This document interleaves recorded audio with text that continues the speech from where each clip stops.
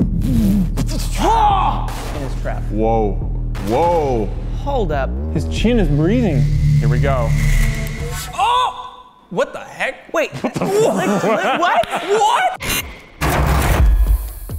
Thanks to Skillshare for sponsoring this video. Stick around to the end to figure out how you can get 2 free months of premium membership.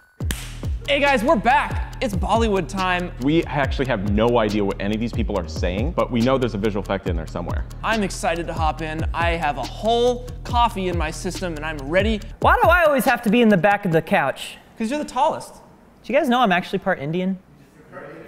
I'm legit actually part Indian. सारे exit points secure करो और contact में रहो. Dude, this guy's gonna get clipped. This guy's gonna get clipped hard. Is this Doom? Doom. रुको बाबा police. Oh, he's undercover? Machine, gun ka machine. Wait, he's suspiciously, he is standing on a manhole cover. no. That is instantly suspicious. He's going down. I think he's going up. लेकिन police रोके तो रुकना मांगता है ना आपको. I don't think he's that old. Yeah, he's definitely not old. That's makeup. Hold on, time out. All right, votes. Is he going up or down on that manhole cover? I think he's going down and then he's gonna re-emerge anew. Oh, that would be the Bollywood way. Oh man, I think Clint's onto something here. All right, here we go. He's only going one way. Oh! What the heck? Wait. What? What? That was Hold on. What is the liquid? Oh no, he's going down. That's acid. The comp on that is horrible.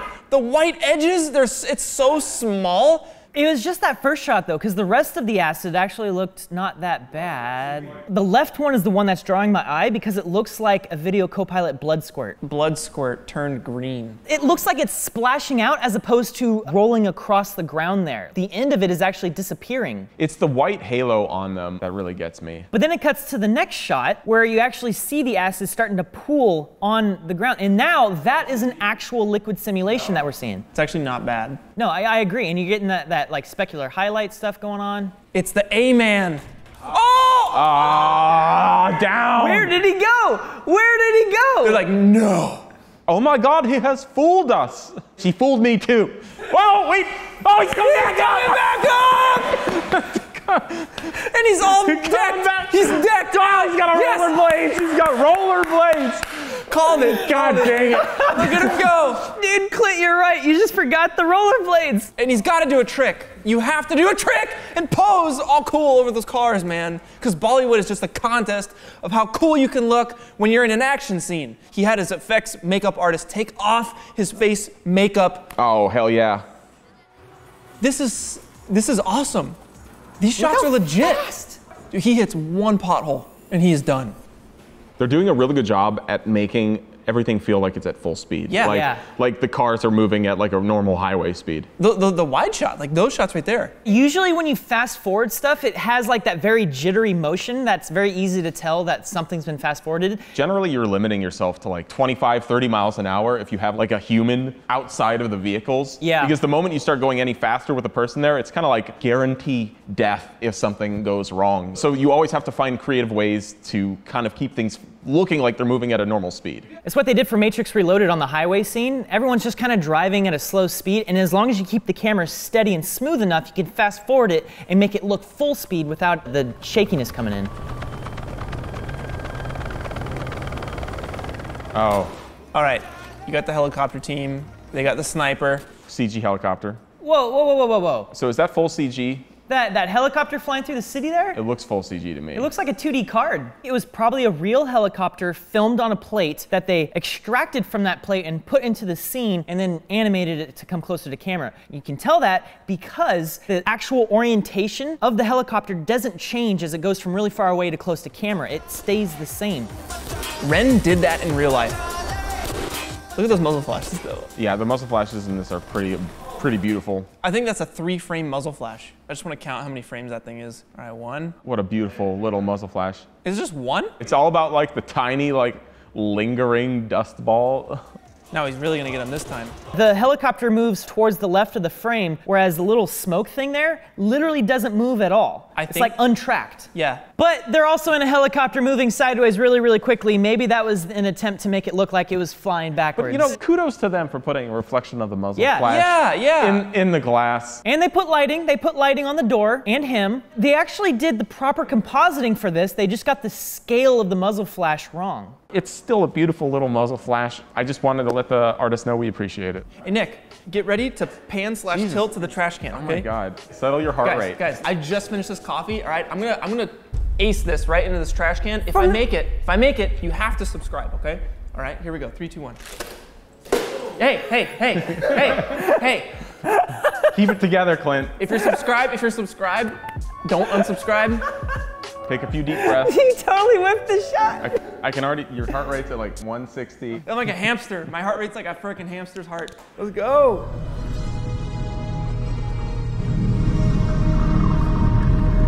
Tumbad.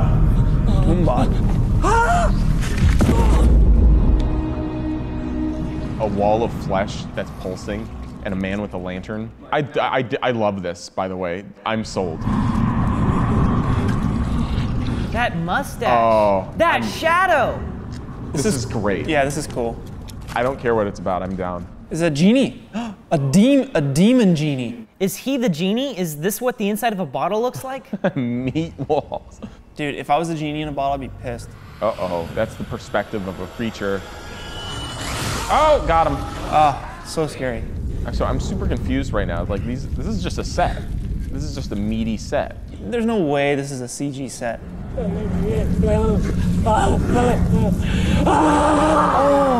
his chin is breathing. Oh man, brutal. Like the set's real and like there's tons of practical makeup going on, but all that pulsing and twitching you see is, I'm pretty sure that's added in later. Basically, you're just applying a little bit of distortion to give it that like alive kind of movement. Yeah. But it's definitely done well. It's really subtle.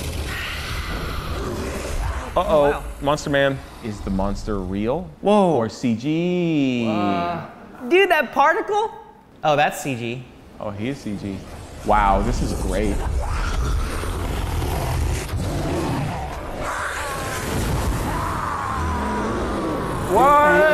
What just? Sorry, this is just getting crazy. Is he pooping out coins? Making that butt money. Okay, it is a pouch. I was kind of confused what kind of opening that was. The set definitely looks practical, and that's when you can compare the actual, like, the slimy factor and the reflections off of the set to the CG character. They're very close. The lighting is actually really good on the creatures. The rendering is pretty good, but I feel like the material doesn't quite line up to the set as well. The specular highlights are very broad and kind of dim and going across like his whole hand there, his face. There's another shot where you see like some actual physical prop guts and stuff. The highlights are way sharper and they're way smaller and there's way more of them. Whereas on the creature, they're a little bit dimmer, a little bit more spread out. I see what you're saying, totally. When you're building like a 3D material, generally you're given like a few basic settings. What's the flat color that you're trying to render? Then you can change the specular settings, which dictate how reflective certain things can be. You have another setting for roughness, which is, for instance, the roughness of my watch face is basically 0 because it's reflecting everything perfectly, but you have the roughness of maybe this bottle, for instance, and you see how it's not a flawless, pristine reflection. There's only so many properties you can tweak, but when it comes to a character that's covered in blood and dirt and is made out of skin and has a crown, you start to get into these situations where you have a lot of these different elements interacting in really unique ways that when you just try and apply like a single texture to a creature, you're not able to fully capture what that would actually look like. Yeah, but I mean, look at that shot there. What works in their favor so well is the single point of light right in the center of the scene. All of the monsters are actually lit really well. Yeah, I love it. I'm just saying, like, you're not seeing the right combination, all these properties trying to be forced into one. I think a big thing that throws off this effect for me is the movement, a little too perfect. A lot of it feels like it's animated by hand. I don't feel like they had a person with like a mocap suit necessarily for this. It was more like they filmed someone doing the actions, probably did some paint out, and then had someone go in by hand to recreate the character's motion. Honestly, like, the monster work in this movie is really solid. Yeah. It looks pretty freaking good to me. This is a really cool movie. I kind of want to see it. I guess it's on YouTube, and you can just go watch it right now if you want. आजा Sam is a great film. We've actually gone through this movie before, but there are more scenes to be discovered. Like the whole genre of the Indian maverick cop, I love it. Like India's version of superheroes, like Captain America, you know? Except he's like Captain India. Oh no, is he wobbling it? I think he wobbles this for a good like minute.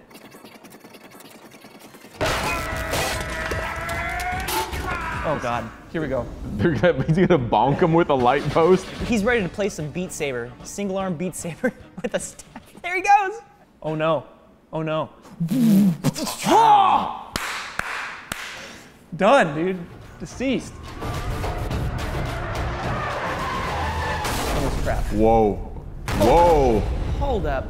Wait, what? That was real. That like, those were not CG people. That was a real stunt there. Obviously there had to have been wires that they painted out.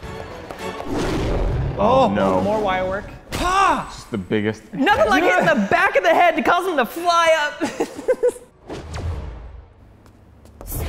Uh-oh. He's like, whoa. You can't, this dude just outran a car. You can't outrun this dude. Here comes the slap, dude. Oh, it's a slap? Is this the power slap? Oh no. I love this. Get back here.